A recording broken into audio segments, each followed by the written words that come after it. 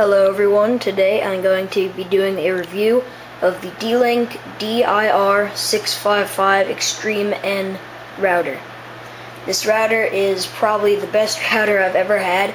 It has great range, speeds up to 300 megabytes per second by wireless, and it has gigabit Ethernet ports, giving you 1 gigabit per second speed if you have a wired connection. I'll explain to you here what all the lights do. They're very bright, which I kind of like, and there's a lot of them.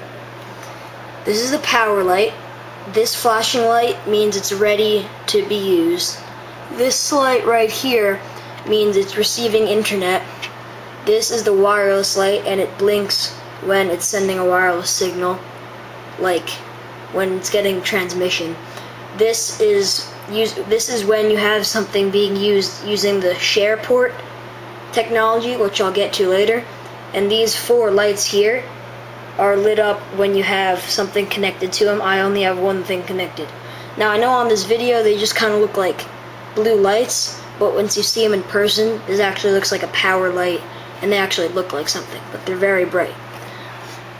The DIR-655 has 3 antennas, one here, one there, and one there, which gives you farther range and speed, I guess. It's an N router, so it's very fast. I'm going to be looking at the back ports here. I'm trying to get it out so you can see them well.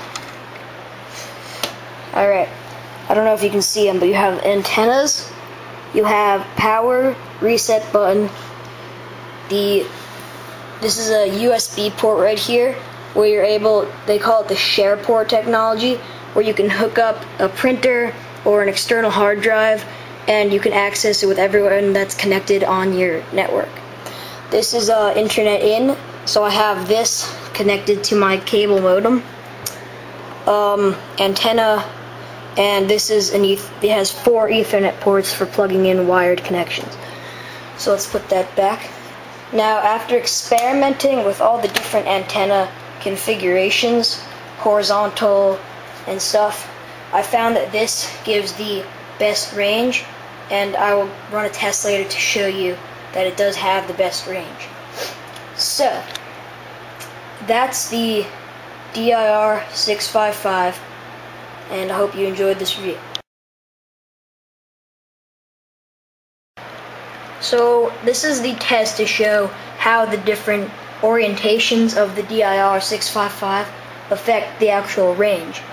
Now, I have a Netgear WGPS606, and currently it's getting, I don't know if you can see that, but it's getting 65% signal.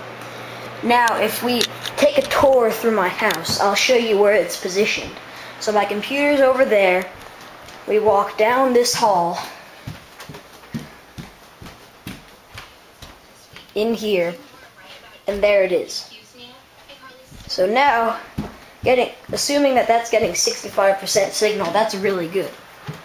So now let's walk all the way back over here, and if we flip the DIR-655 into its horizontal orientation, like this, like that, and then we refresh the page, now it's only getting 45% signal. So that proves that the vertical orientation is better for range than the horizontal orientation.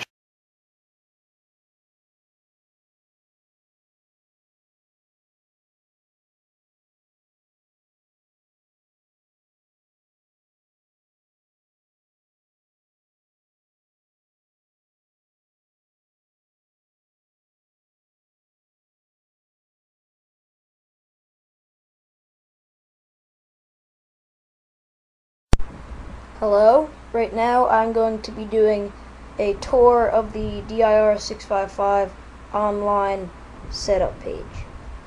So we open up Firefox, type in the IP address of the router, which is default 192.168.0.1, type in a password, So right now, this is the online setup page. It's very nice, has many things you can tweak and mess with. Right now, it's on the status page, which shows you basically everything about the router. Should probably not show you the MAC address, but there. I mean, this is good. You can go to tools. This will let you upgrade the firmware, and like if you want it to send you emails when something happens, you can set that up. Now when you go to the advanced settings, you see this huge amount of things you can tweak with all these fields of whatnot. Port forwarding.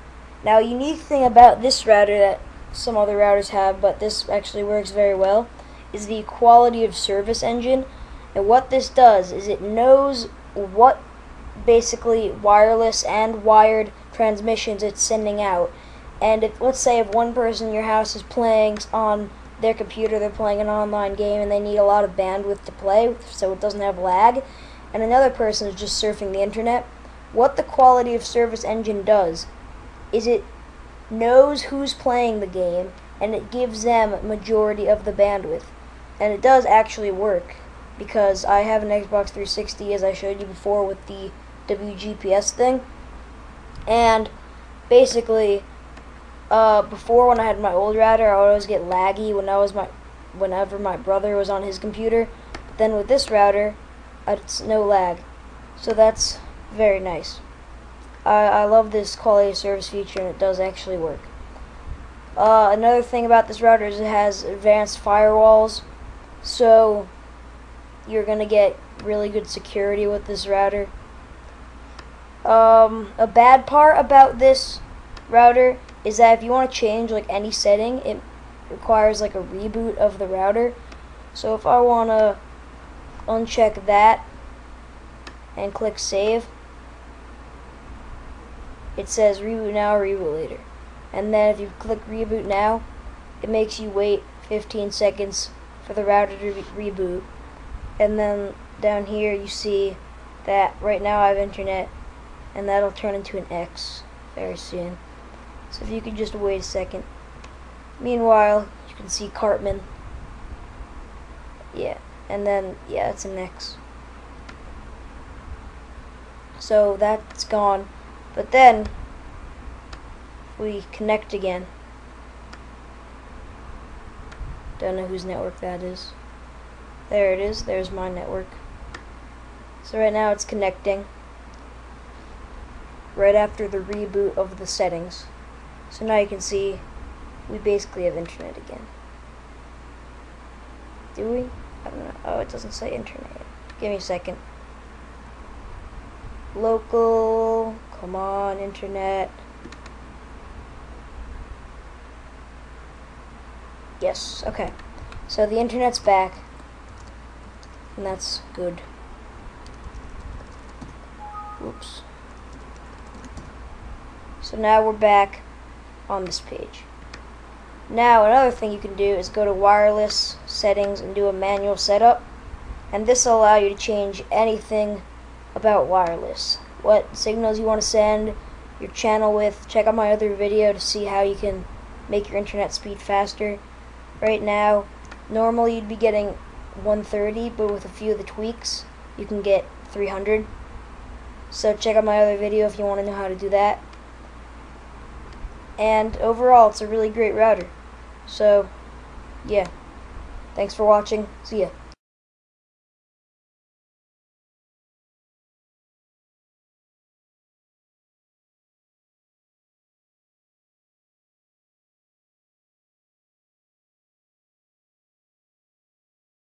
Hi and welcome to Dan's How To's. I'm Dan.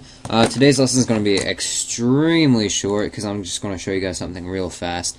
It's going to be like how to change your IP. Your IP address is kind of like a house address. It's for your computer, and the street is the internet. The reason why you would change your IP is maybe because a site has blocked your IP address.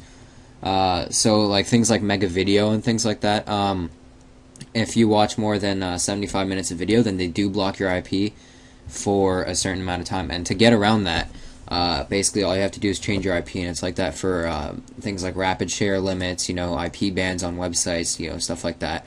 It's really good for Ventrilo servers too. If you're into harassing and trolling Ventrilo servers, then if you get banned, all you have to do is just change your IP, and you hop back in, and you get back into it. So I'm going to start up a web browser here. I use Google Chrome.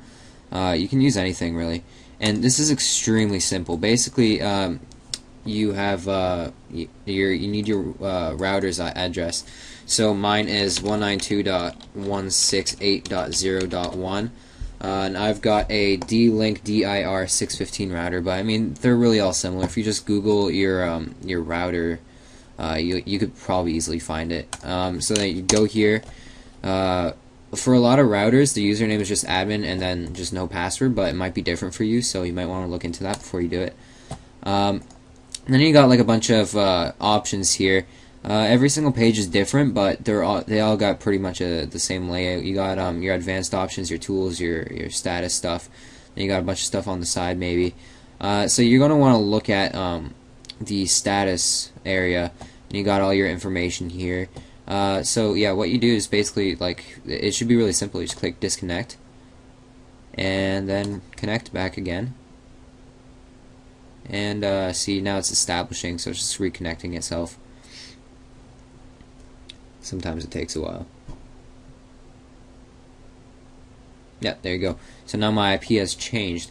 There's also a really easy way to do this if you don't want to do all that. It's just unplug your router and plug it right back in.